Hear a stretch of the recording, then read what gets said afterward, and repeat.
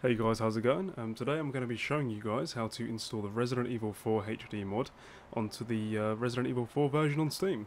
So first of all, you're going to follow the link in the description which will take you to their website. You're going to find this post here, and you're going to download Release Free, whichever is the current release at the time.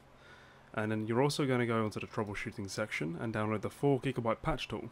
Now I'm going to include links to all of the above, just in case you cannot find them in the description.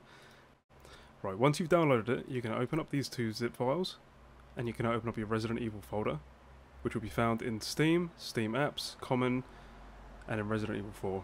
And then, by default, you'll only have these three folders. You're going to drag all of this into there, you're going to extract it into this folder. It might take a while with the files here, just wait for it to finish, and once it's done, you're going to open up the 4GB patch. For some reason I can't really do it without my OBS crashing, so you're going to open it up, and it's going to open up another folder which shows this exact directory here.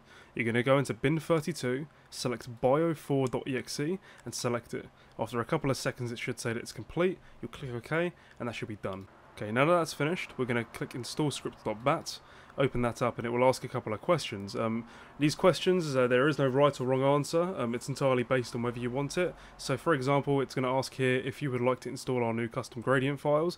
I don't really want that, so I'm going to click N for no, and then click enter, and then it asks if I would like to install the Resident Evil 2 Ada costume for cutscenes that use Leon's RPD outfit.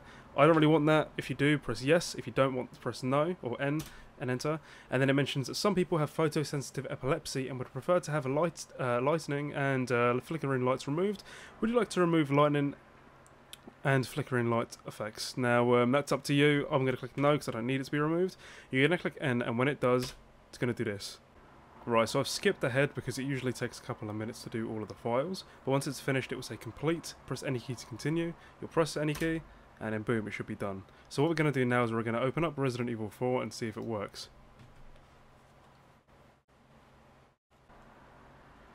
And as you can see, you'll know it works because it's replaced the Steam opening with the original GameCube remastered opening with the logos and the sky in the background.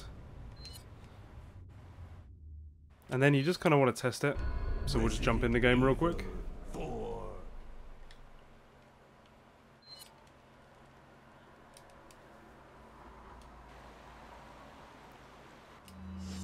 And as you can see, it's done, and it's all edited, it's all completed successfully. And that should be it pretty much. So with that being said guys, I hope you guys enjoyed the video and the tutorial, and enjoy playing Resident Evil with some brand new textures.